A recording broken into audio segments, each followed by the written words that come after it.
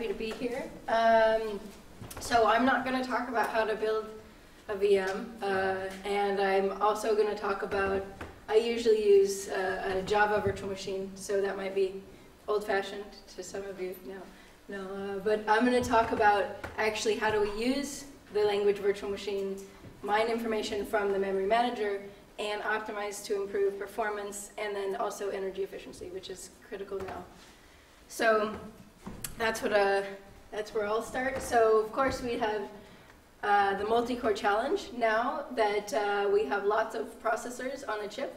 We have some memory here as well, but actually the idea is everything needs to be parallel these days, and that's definitely a challenge. And so we have the layers on top of this, and of course, we're going to talk about the managed language runtime environment here. So, and as I said, I'm going to talk about the Java virtual machine. So my idea is that we need to get information down from the managed language runtime environment down to the chip because we have the multi-core challenge now, we have to use these cores efficiently, and because now we're running into power limits as well, we need to minimize power.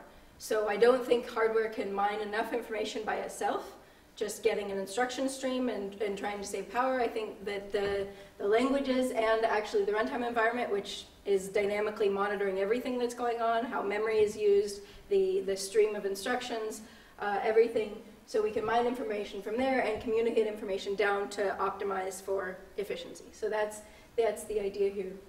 So some characteristics of managed languages. What they use garbage collection, right? So that's one of the benefits of managed languages. So I'm going to give you, because a lot of my research is how to use the information that a garbage collector has. So I'm going to give you a brief background on generational garbage collection, which is a little bit different than what Richard talked about the other day. Although maybe you gave a background of garbage collection anyway, I don't know. But so generational garbage collection goes with the idea of we first allocate brand new objects in a nursery.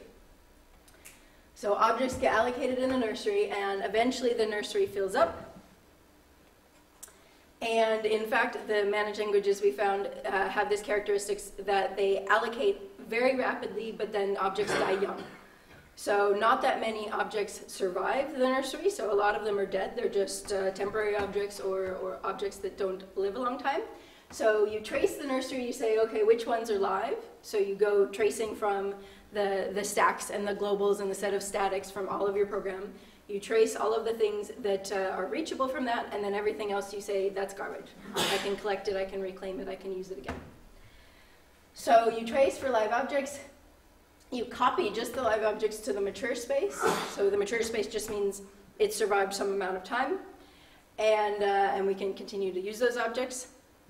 And then, of course, you reclaim the nursery, and then you start all fresh allocation again in the nursery. So that's the generational hypothesis. We designed garbage collectors this way because young objects die quickly, and so we found that this is a very efficient way to collect garbage. Okay? So this is how generational garbage collection works. So that's some background because that'll be useful for the rest of my talk. So okay, so going back to the big picture of the system stack that we have today in the managed language runtime environment sitting in the middle there. What are some of the challenges of managed language runtime environments, right? So what are some of the challenges that they introduce in our system?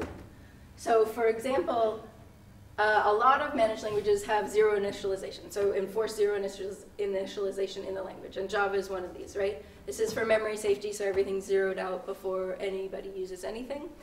And what we find is that, in fact, so a piece of memory is brought in, a piece of data is brought in from memory to the last level cache, and it's zeroed out. So then it could be used for allocation by the application, right?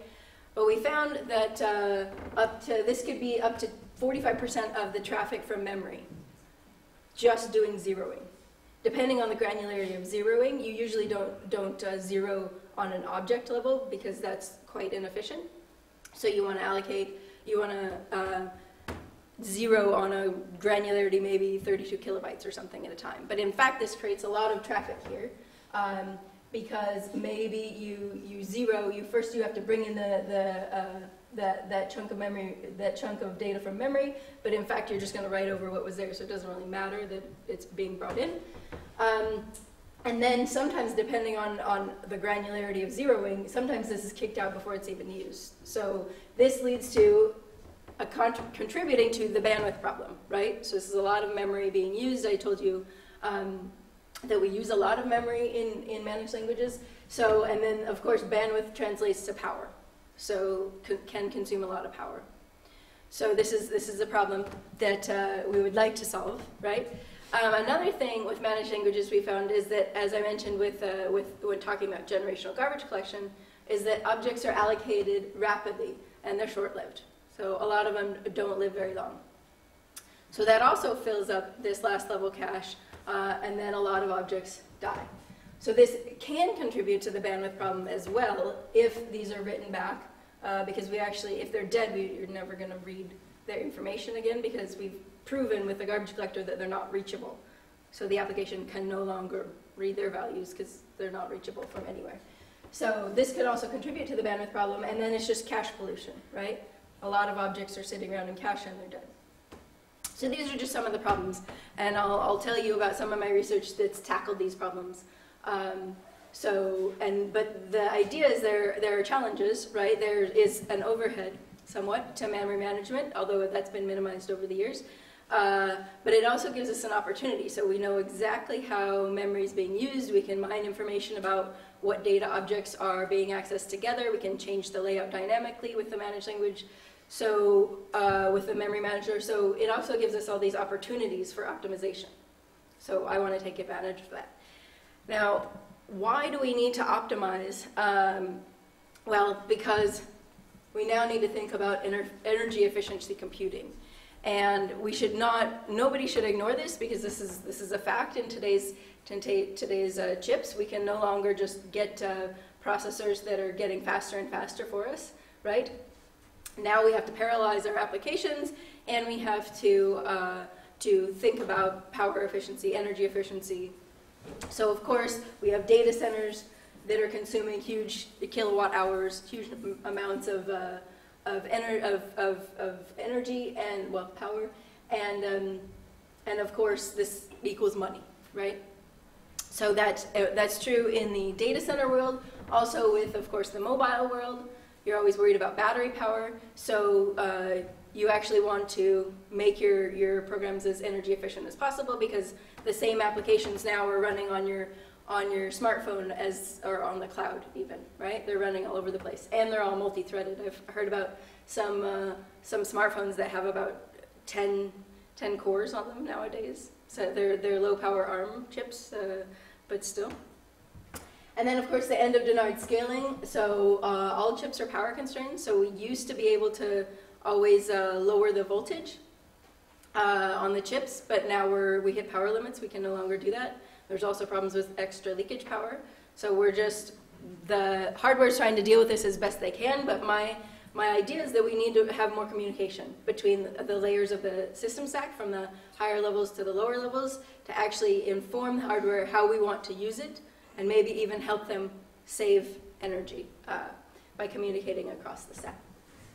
Okay, so now we're worried about energy efficiency computing. So this is another visualization of the stack, but now we have a heterogeneous chip down here. So we have big cores and little cores. So who knows the difference between big and little cores? Okay, somebody tell me what's the difference in a big, really broad way. Yes? Big cores use a lot of power, little cores little power. Yes, and how and why? Why do they use, what makes them use a lot of power? I imagine they have like branch predictions and more execution units and stuff like that. That's true. One of the fundamental differences is that the big cores run out of order execution, and the little cores run sometimes at a lower frequency, but also in order execution. So they're trying to exploit instruction level parallelism. They're trying to see if there's any independent instructions. We're going to try to issue them as many at a time as we can, so to get some parallelism out of that. And then, of course, commit is done in order, but still we're trying to get things executed as fast as possible. But in that way, they use a lot of power. And these are more power efficient because they're executing instructions in order, so you don't have to worry about how many instructions are in flight at a time. The logic is simpler, right? But the idea is that where we have this application in this virtual machine running on top of this, and there's application threads, right? There's also threads running in the virtual machine to do memory management and JIT compilation and profiling. And in fact, both of those, both the application and these days and the virtual machine are multi-threaded, right? They have their own threads running. So an open question is, how do we schedule these threads on such a heterogeneous machine? So one idea is, okay, well, it makes sense to put the virtual machine threads on the little cores because the application should be first priority. You think it should make progress all the time, and maybe the JIT compiler isn't running all the time. Maybe the memory manager isn't collecting garbage all the time. So, but that's an open question whether this schedule gets the best performance and has the best energy efficiency or not. So I'll talk about some work where we do some scheduling on heterogeneous machines. Now let me go, so when we looked at scheduling on heterogeneous machines, we were working with a concurrent garbage collector. And I know Richard told you all about his concurrent garbage collector the other day.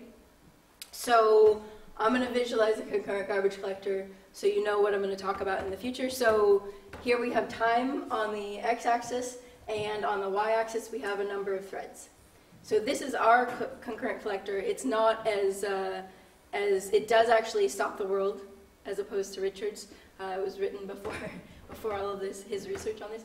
But no, but that's not not too important. So if we look at the application threads, this is a 4-threaded application up here on the top. And the application threads progress for some amount of time. They allocate memory. At some point in time, they hit a threshold. We need to start a garbage collection cycle. Okay, so in our garbage collection, we actually have to we have to stop the application threads to identify a consistent set of routes. Okay, so that's not it's not mandatory that we do it this way, but this is how ours is designed. So we stop the application threads, we have a short pause, I identify a consistent set of the routes to trace from. I said we're tracing all of garbage, right? Just following pointers. Then the concurrent garbage collection threads, so these are visualized separately from the stop the world threads. So the stop the world threads are always when the application is no longer running, and then the concurrent threads, of course, run with the application. They're doing that tracing, they're looking at all the garbage, they're trying to identify garbage, and then in our collector we have a small pause when the concurrent collector is done. We again stop the application threads, and then we have a little cleanup phase that release the memory that was found to be garbage, and then we again start the application and it can consume all of that memory again. Okay, so what we find is that the concurrent garbage collector cannot always keep up with application allocation. So what I mean that if the concurrent collector is too slow, then the application is still, if you're having a multi-threaded application, and I said managed languages rapidly allocate, right? And now we have 4 threads rapidly allocating. So if the concurrent collector cannot keep up with that, cannot free up memory fast enough to satisfy the allocation request of the application, then what happens is, well, the allocation request fails, so we actually just stop the application anyway. We have to finish, in a stop the world mode, we have to finish scanning memory, and then we free it up, and finally we still release memory, and the application can finally continue. But you'll notice that this is expensive. So if the concurrent collector cannot keep up with allocation, we have extra pausing here, and the application's not running at all and cannot make progress. So this is bad. So keep that in mind. So this is one attribute we found that was important that we need to pay attention to when we're doing scheduling on heterogeneous multicores. So I'll talk about that work in a minute, but this is all kind of background to give you a flavor of what I'm going to talk about also for the rest of the talk. Okay, so we wanted to look at, so here we have our concurrent collector. We wanted to look at the characteristics of this current collector, and maybe the application as well, when they run on big versus little cores. So I said, okay, we're wanting to know where to schedule these threads. And we want to say, okay, what does it look like? What's the differences when you schedule these threads, application and concurrent garbage collector threads, on the big versus the little cores? So I'll give you a visualization of this. How many people know CPI stacks?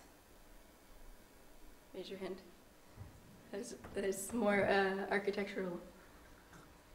I'll teach you about CPI stacks. Okay, no problem. So CPI stacks are on the y-axis, we have benchmarks here. These are da capo benchmarks, and the number means the number of application threads. So these are single-threaded. The y-axis is cycles per instruction. So you want cycles per instruction to be low, right? You want like the number of cycles it takes to execute every single instruction to be low. So, and we have here visualization. So each bar for each benchmark has a red part. That's the base component, and then the other components on the top of that, those are memory components. So the base component is the committed instructions, the useful work being able to be done. But sometimes instructions cannot be committed. Why? Because you have to wait. When you're going to memory, you have to wait, right? The memory request wasn't satisfied in the L1 cache, maybe not in the L2 cache. You have to wait a little bit longer for the last level cache, and in the worst case, you go to memory and you spend a few hundreds of cycles waiting for memory.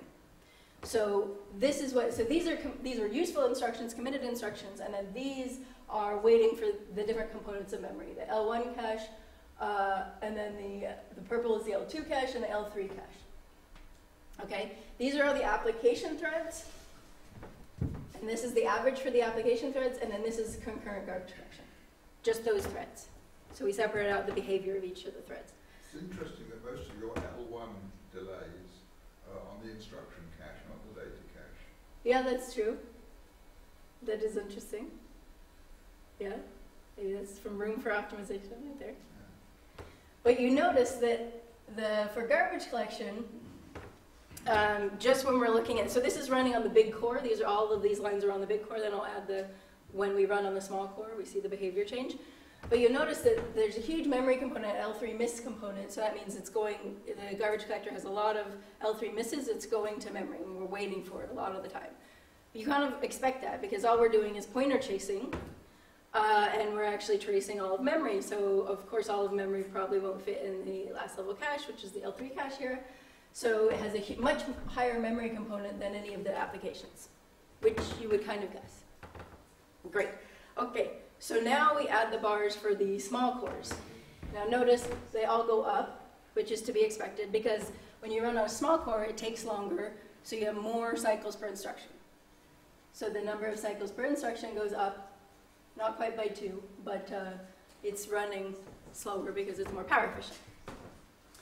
So what else do we notice? Some of the components changed, right? So we see here several benchmarks have the L3 component grow larger, right? When you go to an in-order core, so you're just waiting for misses from memory, a larger percentage of the time. What's interesting, I want to point out, is the concurrent garbage collector. So the base component of the concurrent garbage collector doubled. So what does this mean? Does anybody have an idea what that means?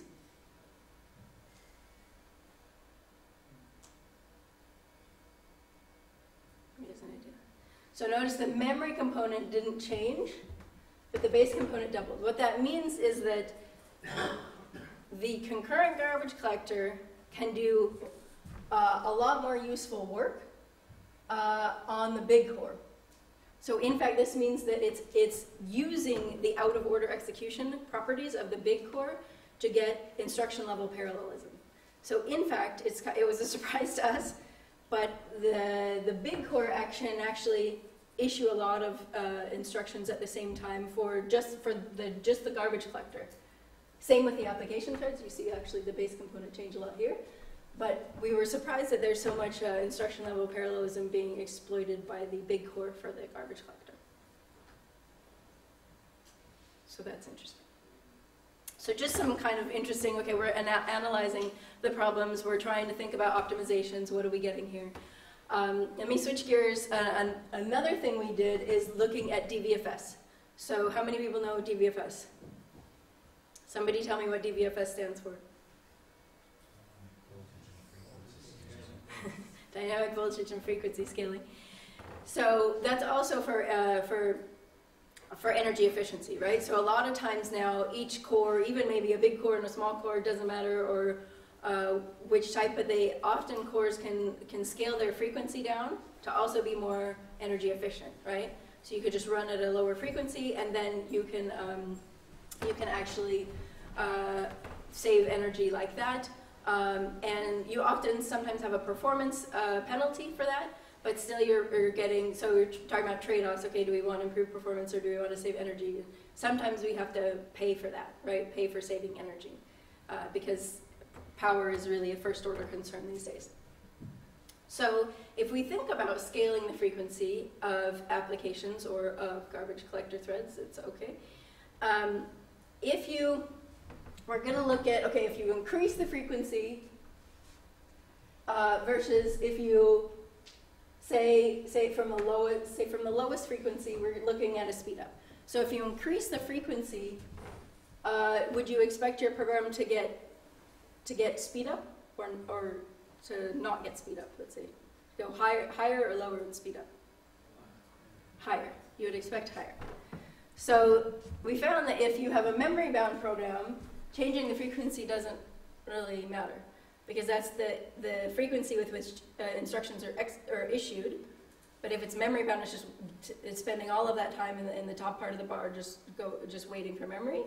So changing the frequency doesn't change the speed up for memory bound. But of course, if they're compute bound, meaning they're just talking about issuing instructions, there's not a lot of memory activity, then of course, yes, they improve speed up when you increase the frequency. The thing is, it's not that black and white. Most programs are not just one or just the other, right? So there's a lot of applications in the middle. So the idea is we need to know when we change the frequency, what would happen to our performance. So if you're in the middle here, and sometimes there's phase behavior, right? So maybe you have a memory section, maybe you have like the compute section. You really want a good way to tell what's going to happen to my program. If I'm trying to get an energy efficient execution out of my application, what's going to happen when I scale the frequency? So in fact, you could sample at all of these DVFS states, so different frequencies, and then try to predict which one to go to next. So okay, performance is like this at this frequency, performance is like this at this frequency, but then by the time you actually implement it, you might have had a phase change, right? So we actually are more for estimating the performance. So can you look at the application behavior and then predict what it would be at a different frequency, and predict whether we're memory bound or compute bound at this point in time. Still, you have to predict and then react. But this gives you a faster answer than sampling at all of the DVFS states. But we need an accurate predictor, because otherwise you're not really going to save energy, right? You need to make sure that, okay, this is memory bound, so we could just run it at the lowest frequency. But if you're wrong and it's compute bound, then you're really sacrificing performance. So you have to have an accurate performance predictor to actually use DVFS in a nice manner. Okay. So we found that we were using, there's existing performance predictors for how to use DVFS, but we found that there were none for multi-threaded applications, and none for managed languages, of course. Architects seem to be scared of managed languages in general. And so we found that about managed multi-threaded applications, there were things that there were properties that were different about these applications than the predictors had previously taken into account. So there's 3 things that we found that were different about these languages that we had to think about when we're talking about creating a DVFS performance predictor. So heterogeneity, what do I mean by that? I mean that that difference between the application threads and the garbage collection threads or the service threads, the JIT compilation threads, they have different behavior. So there's inherent heterogeneity, even if the application threads all do the same thing, but because you're also running service threads all the time, they have different behavior. So that's heterogeneous. So they have different behavior to take into account. There's also a lot more synchronization, and we found that in native applications, and those written in C, that are not run on a managed language runtime environment, there's a lot less synchronization activity, actually, than in managed languages. And one of the reasons is because we have these service threads as well. So there's actually synchronization between garbage collection threads. There's synchronization between garbage collection threads and application threads. There's also synchronization in the application threads. There's a lot of synchronization, and you have to take that into account when you're predicting, okay, we're running at this frequency now. What would happen if we halved the frequency? What would be the performance at that point? So you have to take these into account. The last thing which we found is interesting is store bursts. So previous predictors did not take these into account. Store bursts, what I mean by that is writes back to memory, bursts of a ton of writes. And this actually can overwhelm the system because there's queues that store all of the writes back to memory, and they can fill up. And then it actually makes the processor not be able to do useful work and makes it just stall. So, and the reason there are more store bursts in managed languages is because of what I said just a few minutes ago, zero initialization. So we're doing a lot of writes of zeros, which of course C programs don't have. And also garbage collection. So it might be doing that copying of memory that I mentioned. So it's doing a lot of writes as well there.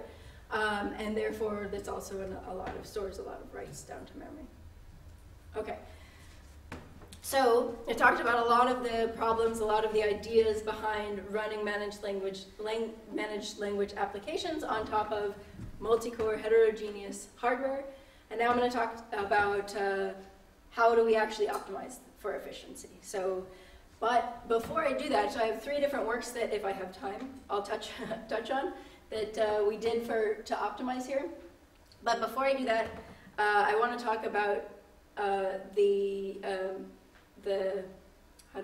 evaluation setup, right?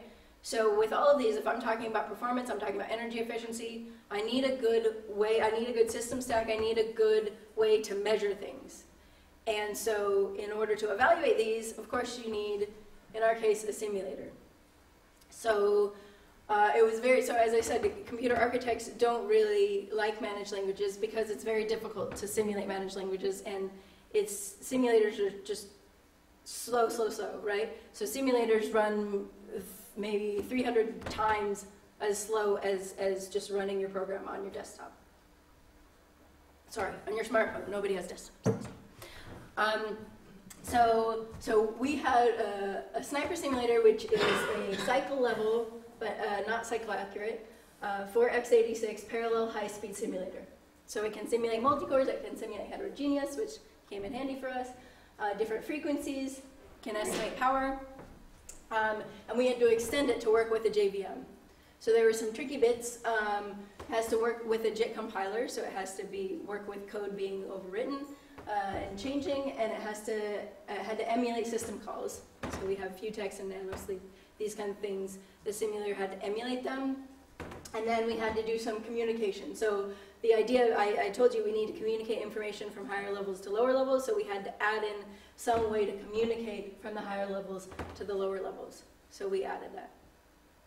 So this is Sniper Simulator. You can take a look at it, and if you want to run, this is running with, this is on the next slide, JIKES, so the JIKES Research Virtual Machine.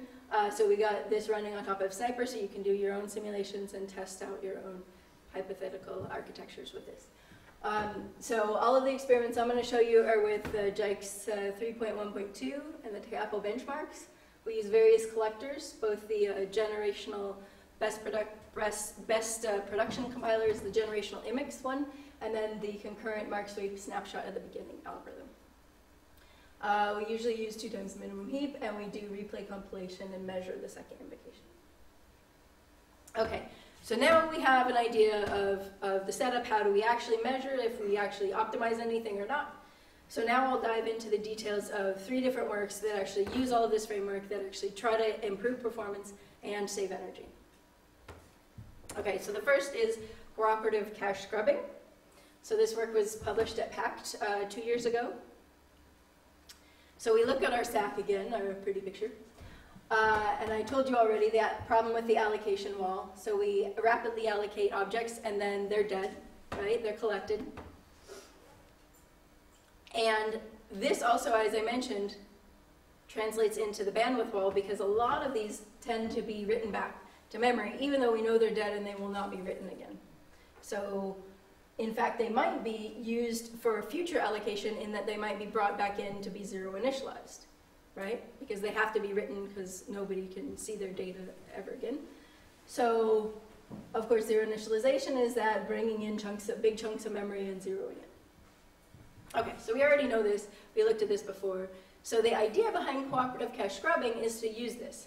So we communicate from the managed language runtime environment to say, look, wait, garbage collector knows which data is dead. Why don't we just tell the caches, hey, all of this data is dead, get rid of it in your cache, don't write it back, save bandwidth. And we can communicate and say, hey, look, we're zeroing this, we're writing all of it. We don't care what it was before. Don't actually fetch it from memory.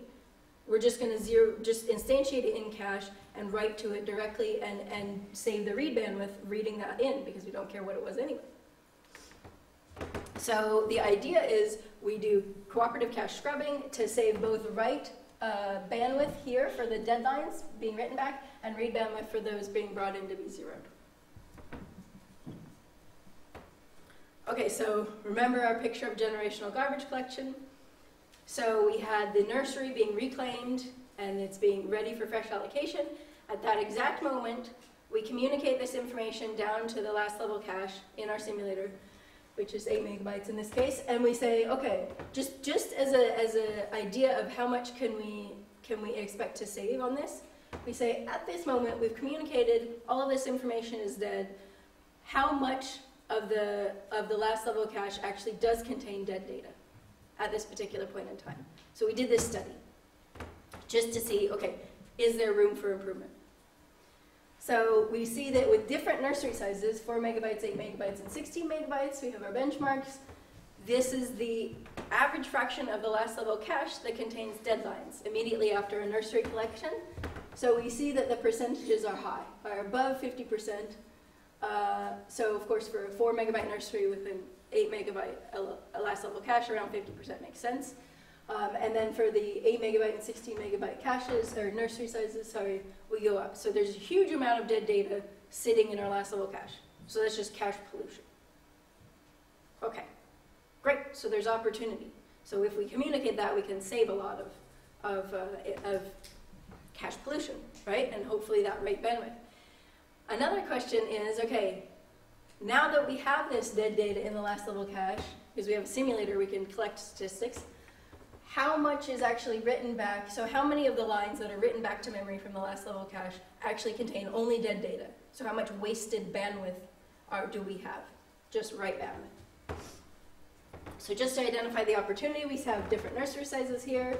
This is the, let me get it right, the fraction of all lines written to DRAM back to memory that exclusively contain dead objects. So they're useless. So with a 4 megabyte nursery, it's pretty low. But you see when the nursery size matches the last level cache size, it goes up to, I think that's 60%. So a large fraction of write-backs back to memory are useless. So there is great opportunity to save bandwidth, which translates into power savings, energy savings. So the idea behind cooperative cache scrubbing is to communicate this semantic information to hardware, and the caches then scrub the cache lines that are dead, that we say, okay, these are dead, just scrub them, get rid of them, so you can bring in more useful information. And we communicate the lines that will be zeroed, so that we say, okay, these lines are going to be zeroed, so don't bring in anything from memory, just zero them directly in cache. So we attack writes, both write and read traffic with these. And of course, this is better cache management, so we're only putting hopefully useful data in cache. We avoid traffic to DRAM, and then we save DRAM energy. Okay, so on the software side, this is cooperative hardware, right? On the software side, we identify cache line aligned regions that are either dead or being zeroed. And using the generational IMEX collector, after each nursery collection, we communicate the lines that are dead, and we call scrub a new instruction that we created, a scrub instruction, down to the cache to say just get rid of this in the cache. And then the zeroing instructions, we say, we do on a 32 kilobyte granularity, we tell the cache, okay, this is going to be zeroed, so don't bring in the chunk from memory, the chunk of the range of data from memory, just instantiate it in cache and zero it directly and save the read traffic. On the hardware side, we had to make some changes, so I won't talk about the different instructions that we tried. We tried different instructions in the last level cache to actually do these scrubbing, so invalidation or clearing the dirty bit. So the invalidation is very similar to PowerPC's DCBI, but I think that this was discontinued many years ago. So I'm going to focus on CL clean because it was the best performing in our evaluation. And then of course zeroing, which is also similar to an old PowerPC DCBZ instruction, but it was never on Intel architectures. But it's privileged, so I think it's only the operating system can do it. It can be called from the user level. So okay, so we evaluate also CL0, and then this required changes to the cache coherence protocol, which I won't go into because this is an architecture-focused course. So as I mentioned, we use the Sniper simulator, and we use McPat to measure power.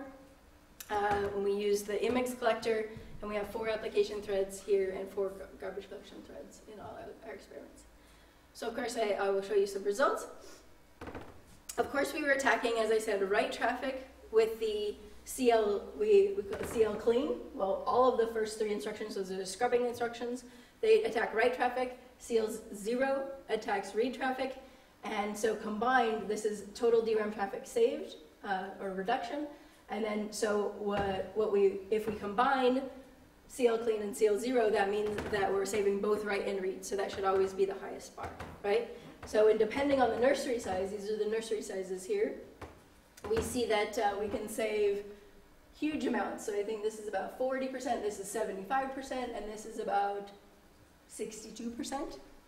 We can save, with both optimizations together, we can save a huge amount of DRAM traffic. So that's great. And that's why we focus on, I'm telling you about CL clean because this is just write traffic and this is basically just read traffic. So so I'm focusing on CL clean just because that's the best performing. Yeah. Why is CL invalidate is so negative? This one, because so invalidate, it removes a line completely from cache. And so with a 4 megabyte nursery and an 8 megabyte cache, the line would completely reside in cache if we had just left it alone. But by invalidating it, we have to bring it in completely again.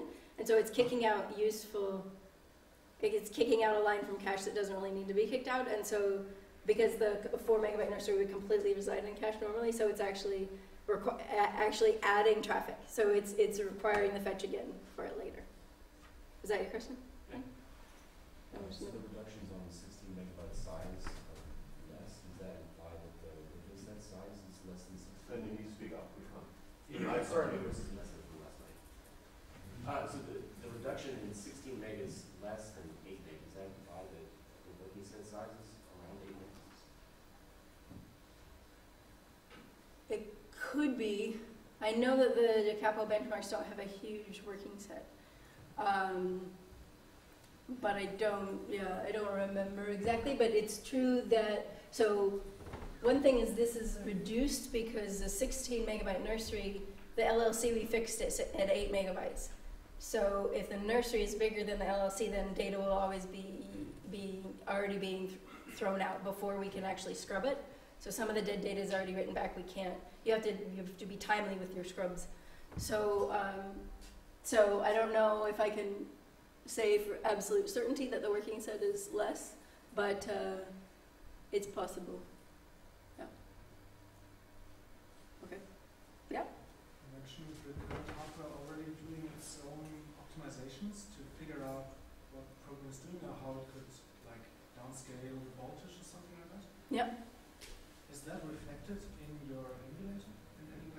Is that reflected in what? In your emulator, in your Simulator. simulator. Yes, I mean, yes, it's modeling modern hardware, so like 22 nanometer Intel Nehalem type machines. So it has branch predictors, it has all of the general, the architecture that that x86 has in general in Intel machines. Okay, so that you said it should translate one-to-one into actual hardware. Hopefully, yes. There's always some error in simulators, so it's around 20% with our simulator. But yes, in general, you should see similar savings on a real machine. If these instructions that we propose would be implemented on a real machine. Yeah. Okay. So if we look at total DRAM energy, this is also great. So of course, for CL clean plus CL zero together, we save 20%. And here it's just a little less, but still saving large amounts of DRAM energy, which is what we wanted at energy efficiency, right? So that's great. And dynamic DRAM energy is huge. It's more like 70%. In fact, I'll show you. So just for CL clean and CL zero without the other options, just these together. So you notice that, so this is DRAM reads and DRAM writes. They can be saved with these different nursery sizes. And traffic together is those two combines. Last level misses is also very huge because it's basically similar to DRAM reads. But the execution time, if you notice, I didn't highlight that because the execution time reduction is low. It's about 5-6%. The reason is because modern machines try to get as much MLP, memory level parallelism, as they want. So they try to hide the memory latency. So we're saving a lot of traffic, yes, but they hide the latency, and so therefore it doesn't directly translate into execution time. It does save execution time, but it's not the main advantage. And then dynamic DRAM energy is great, and then total DRAM energy we also saw. So we save all of these things. Yes. So do you have absolute measurement? Like even this, should I pick, like with this technique, should I pick 8 megabyte nursery size, 16 megabyte nursery size energy? Yeah, we found the 8 megabyte nursery is best. So in fact, like this, if you're using this technique, it could guide what you set your nursery to, because it would be most beneficial. But of course, if the last level cache size changed, you might have to So how many cores were you simulating? About 4. 4. So you would have an 8 megabyte last level cache. Yeah. About 2 megabytes per core. Yeah. Yes. What are the other bars on these on this bar chart if you're 20% accurate to the simulator? Yes, that's what you get with the simulator. So it's very hard to model hardware in super amounts of detail already. The simulator. So these benchmarks took just seconds to run natively on a machine, and then it took about 1 to 3 days to run each benchmark on the simulator to get these results. So it's difficult, first of all, to know exactly the details of everything that's implemented in an Intel. Do you have a ballpark figure of what the maximum error is on these numbers? These numbers, no. I can tell you that the simulator itself was validated against real hardware, and they got around 20% error. But that's true with all simulator studies. So that's implicit. But because we're proposing new instructions, we couldn't use this on a real machine that exists. So, yes? Is this bump allocation in this VM? Yes, with the generational, in the nursery you just bump And do allocate. you prefetch ahead of a bump allocation? With this, I don't think we had the prefetcher on. Okay, because I did this in Spark back in hotspot for Niagara 2. Yeah? And got similar DRAM bandwidth savings, Yeah. but there's no improvement in performance because the prefetcher was prefetching all the Okay. junk Yeah. in a timely manner. Yeah, that might be. Isn't that what the execution time small bars say? Yeah, I got 0. It wasn't 10%, it was 0. Yeah. Okay. Okay, so there was some related work. Some people also did this, tried to do this with C, so Izen and John back in 2009. But they had to add a lot of hardware to actually, because they were using C, so they didn't have the object granularity, and they had to monitor this all themselves. So they required a large map and hardware and extra cache bits, so our instructions are much lighter weight than that. And then some work by a colleague of mine and me back more than a decade ago. We had also with C and Fortran static analysis to give cache hints to evict or keep data. And then Yang et al., which is also on this paper, studied zero initialization and just the costs of zero initialization and the traffic that it causes. But they actually increased bandwidth with their solution to just write directly to DRAM and avoid the caches entirely. Okay, so this is cooperative cache scrubbing. So we communicate from the higher levels to the lower levels, and we build the simulation infrastructure so it could actually, the Java virtual machine could run on top of it. And of course we see benefits to traffic and DRAM energy. Okay, so now I'm going to switch gears and actually go to a different PowerPoint presentation. Just because it was done at a different time. Okay, so now I'm going to switch gears and go to heterogeneous machines. So that was just a multi-core. So now I'm going to go see how we schedule that collection on heterogeneous multi-cores. Okay, and this is work published in just earlier this year in Taco with my colleagues at Ghent University. So okay, so we have this little picture again. We have our application threads in blue, and we have our virtual machine service threads like garbage collector, JIT compiler, and things in green. And previous work actually suggested just what I said, to schedule the application threads on the big cores because they always need more, they always need to be progressing. We always want to give them the higher power cores, whereas the service thread should go on the little cores because they don't need, they should be memory bound, and they don't need, aren't running all the time. So that was the previous idea of how do we schedule manage language applications and service threads on heterogeneous machines. But as I told you,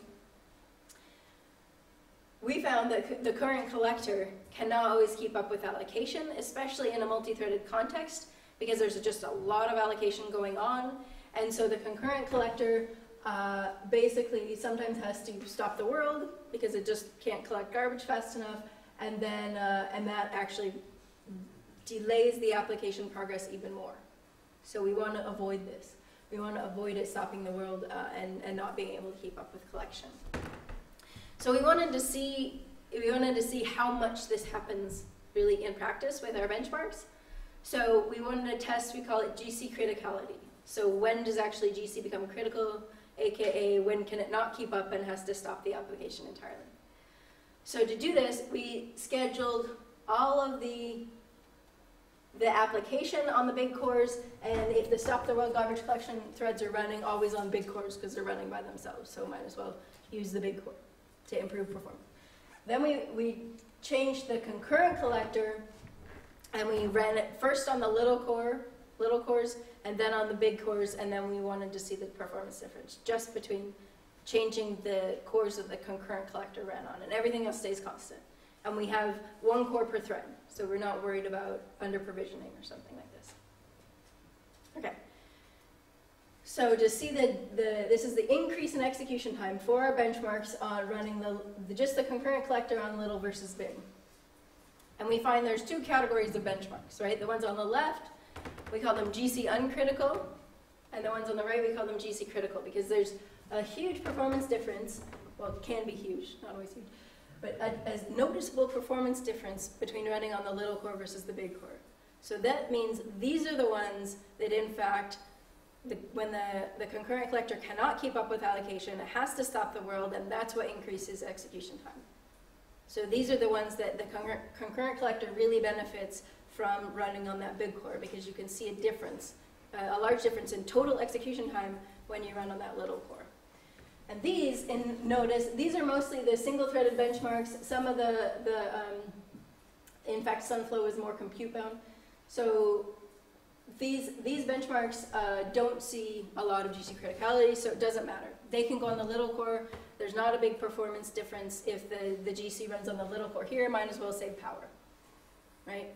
But these, you notice they're more the multi-threaded, going up to 4 application threads. So these actually do have GC criticality, right? So our scheduler, we noticed this fact, and so we built a scheduler to take advantage of this. So we measure this GC criticality during runtime. So we measure when there's that stop the world pause in the middle of concurrent collection. We then communicate this down to the scheduler, and in our case the scheduler's in the simulator, but in a normal machine it would be in the operating system, right? And then we change the scheduler, so normally the application threads are on big and the GC threads are on little. And we give some big cores to the garbage collector and we move the application down to the little core. So this has 2 effects. Notice that the application thread goes on little, so it's slowed down. But all of this rapid allocation that the application was doing, that the GC couldn't be kept up with, well, now it's slowed down. So allocation should scale back a little bit, which is kind of what we need, because we need the garbage collector to keep up with allocation so it doesn't stop the application entirely. So we give them big core cycles, so it has a bit more, it has a bit more horsepower behind the garbage collector so it can try to keep up. Okay, so that's the idea behind the scheduler. So let me show you some details, how we use the scheduler. So the baseline was that GC on small. Always put the garbage collector on the small core, on the little core. We also experimented with the GC fair, which it's just a round robin scheduler. All threads get equal time on the big core. Doesn't matter if you're application or garbage collector.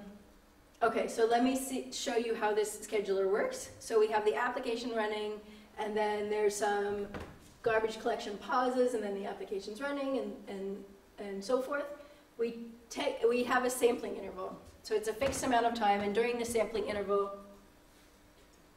we pay attention and we see if we've seen any of these scan pauses. So this stopping the application when usually the concurrent collector should have been able to do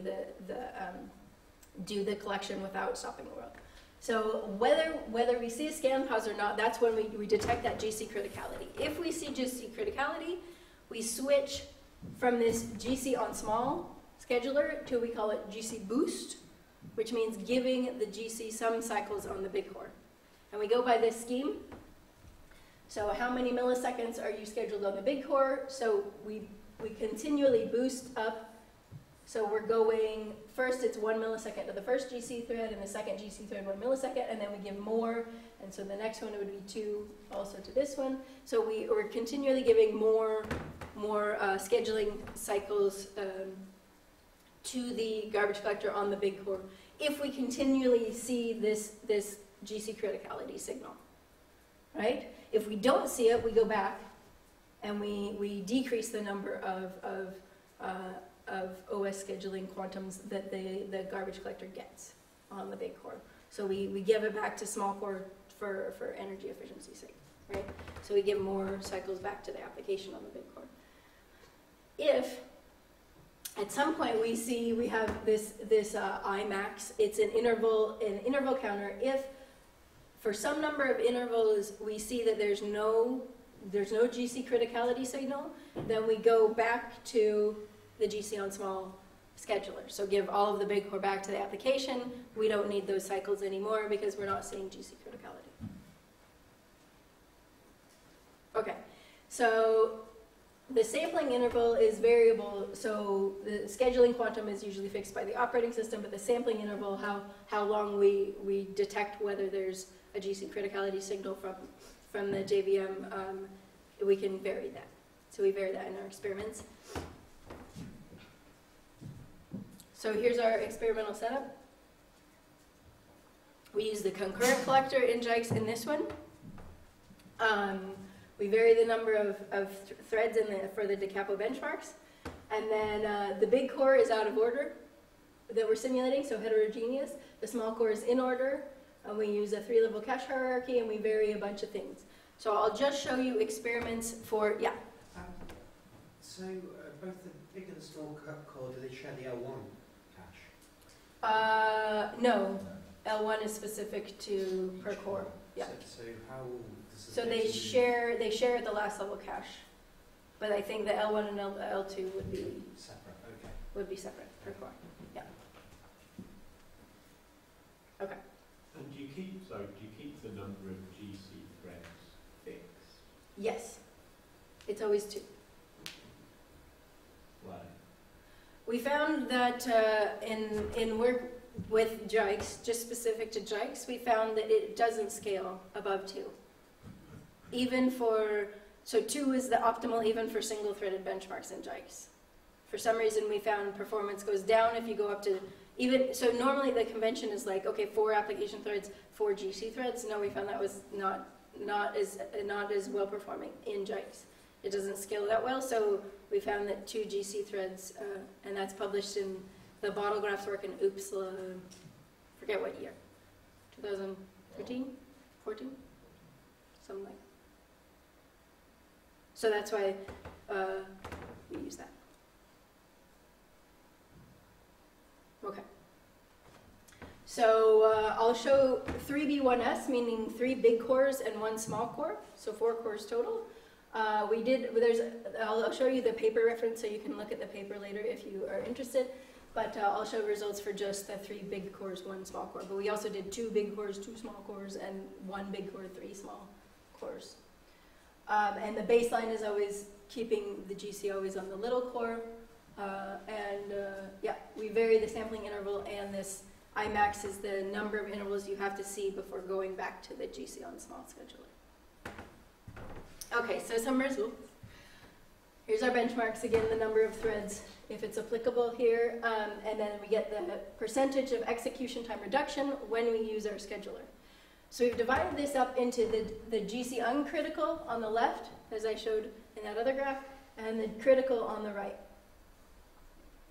And you notice that we have the GC fair, so that was just a round-robin schedule that gives every thread equal amount of time on the big core. And then we have our adaptive scheduler using different parameters for the sampling interval and for that Imax. But on average, they do very similar, actually, small differences. But we found that on the GC uncritical, GC fair can actually do really, really poorly, can actually make execution time degrade quite a bit. And so, but because we're reacting to GC criticality, our scheduler does not suffer in the same way. So we're basically neutral for GC uncritical benchmarks. So those that never see that critical scan phase. So never see a time when the concurrent collector cannot keep up with allocation. For those, of course, that are GC critical, so the concurrent collector cannot always keep up with allocation, we see quite a bit benefit between, I think on average, around 15–16% improvement. So also GC fair sees improvements here. Just the advantage we have over GC fair is that it can be detrimental to performance if you don't need, if the GC never needs cycles on the big core. We don't want a round robin schedule that's giving big core cycles to the GC, because then that takes cycles away from the application. So we want the application to have the big core if it's not necessary for the GC. And notice again that, of course, these are the multi-threaded benchmarks, so they have more GC criticality. So if we go to higher threads, usually, because there's just more allocation, more threads, more allocation going on, you are more likely to see GC criticality. Okay, now I said, oh yeah. How do you, did you calculated the impact of monitoring GC, the need of GC for big or for small, and commuting the GC from small core to big core? Yeah, that's just, a context switch. That's not very expensive just to do scheduling. It's the same if there's a critical section in your application and a thread has to be scheduled out because it's no longer running or it's waiting on a critical section or something. So that's, From the graph, they could be memory effects, but, sorry, yes? from the graph you have the GC fair in red, and Yes. it has more execution time reduction. Than So this is, below 0 is bad. the other. This is good. I mean, higher than 0 is good, is better. When you compare GC fair to adaptive, Yes. GC fair seems to the better reduction. It gives, on average, it gives a little bit less, or no, on average it gives, well, here it's the same as one of our adaptive with particular parameters. Here you calculate average. And on the total average, it's worse. Yeah. Okay. Yeah. Anybody else? Yeah. So you're saying the problem with GC files, it's to use the big core too often for the GC, so you have less for the application? Yes. But is it like, is it for the concurrent GC it's taking that? Or is it, because if it's just over GC, I mean, anyway, the application won't run. So in that case, I guess it wouldn't matter. Well, we're running the concurrent collector. Okay, if it's for the concurrent, of course, Yeah, if the application stopped, we put the stop the world threads on the big core because we're trying to maximize performance anyway. Yeah. Given that you'd expect GC not to take a lot of execution time, you're getting a substantial reduction just by messing with the schedule. But this is the concurrent collector, so it's running for actually quite a significant fraction, or a more significant fraction than the stop the world, right? Sure. Okay, so let me show you, because I said we're optimizing for efficiency, and not just for performance, also energy efficiency. So this is same results, percent reduction in EDP. EDP means the energy delay product, so it's the energy consumed times the execution time. So that means that if the time it takes for your whole execution to run is shorter, then EDP will get better. Even if you're using, so you notice we're only using 4 cores, so we're using all of the cores almost all of the time, especially in the multi-threaded benchmarks, and so we're winning on energy just by lowering the execution time, not by actually running everything at lower power on the lower power cores, right? We're using all the cores. So, but we do win in EDP, especially for, of course, the critical benchmarks. Here it's a 20% improvement in EDP, so we're saving energy efficiency just because the applications are running for a short amount of time because we have a better scheduler, more efficiently using the big and the small cores. And of course for the uncritical it's minor, it's generally neutral, but here's, I think the average is like minus point something, minus 1. Okay, yeah. Is that energy of the CPU or CPU in memory system or like? That's just the CPU, I believe. Yes.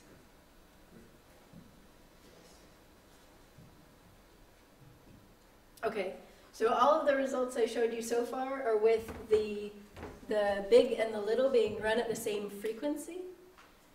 These are results when, so that's the what I've been showing you before is the red bars. So the small core at 2.6 gigahertz, which is what the big core is also at.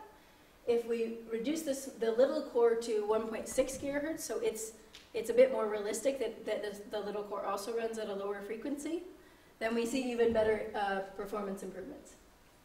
So some of the applications here that were not GC critical, in fact, became GC critical. meaning they have a difference in execution time here with our scheduler. And then here we see that higher benefits, improved execution when the actual small core is running at a lower frequency. Just meaning that we have to use that resource in a more intelligent way and transfer to the big core if we need it, because the big core is going to be a lot more, how do I say, it will get a lot better performance than a small core running at a lower frequency. Okay. So here's my conclusions. So the concurrent collector does benefit from out of order execution. So in fact, it does benefit from running on a big core. And multi-threaded applications, especially when you increase the application thread count, do have GC criticality. So because of excessive allocation in the application threads. So we have a scheduler that dynamically gives that garbage collector more time on the big core based on these signals, so communication across the stack from the JVM down to the scheduler, which improves both performance and energy efficiency. Okay, so I'm going to touch on this third work, but I don't really have time to go into the details.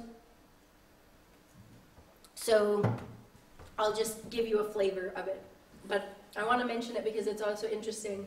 This is not scheduling and not communicating to memory. This is performance prediction for DVFS. So how do we, if we scale the frequency down like this, would we see a performance penalty or not?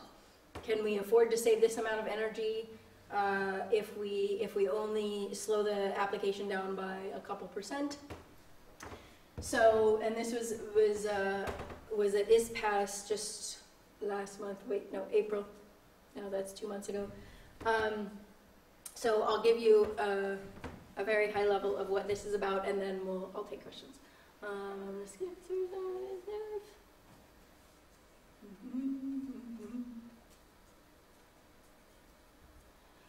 Okay, so the idea is that I mentioned some characteristics that make it hard to predict performance when you're scaling the frequency of a core, and this is more difficult with multi-threaded managed language applications. And what makes it difficult is, so we have application threads here, and garbage collection threads here, and time going along on the x-axis. What makes it difficult is we have these synchronization points. So we have times when the garbage collector is running, but the application is not, right? And so there has to be inherent synchronization to say from the application to the garbage collector saying, wake up now, you have to do something. And then the garbage collector runs, and the application is stopped. So in this case, we're using a stop the world collector.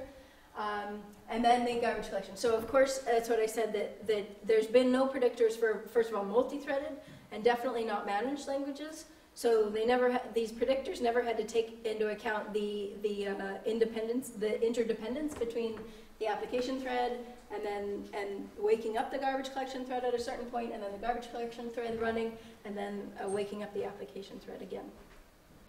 And then of course there's the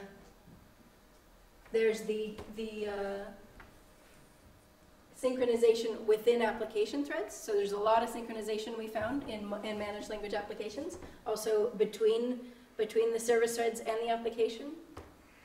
So this was also a difficulty in predicting performance. So we actually have to take synchronization into account when you're predicting performance, because you want to see basically if you run this at a different frequency, then a critical section could take less amount of time. And because this will wake up another thread when it's done, this is waiting, so this thread will wake up that guy when it's done with this critical section, for example. You have to take these interdependencies into account, because that could shift if you run this at a different frequency, right? And so you have to think about, okay, the memory part that's not gonna, if you're memory bound, you're not gonna change with frequency, but if you're compute bound, it will change a lot. The performance will change a lot with frequency.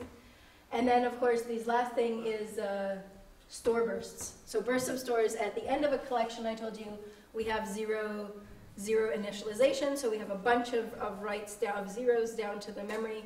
And in fact, this is also a problem when we're doing performance prediction. So we have a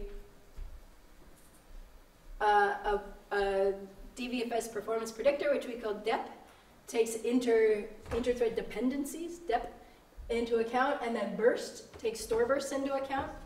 So DEP plus burst, a new DVFS performance predictor. So previous performance predictors did not take in inter-thread dependencies into account, all of the synchronization, didn't know about garbage collection threads, and then didn't know about store bursts. So these are all characteristics of managed languages which you don't really need to take into account for native applications. So, okay, so I'll skip over results. I just wanted to give you an idea of what we had to do performance prediction in managed languages.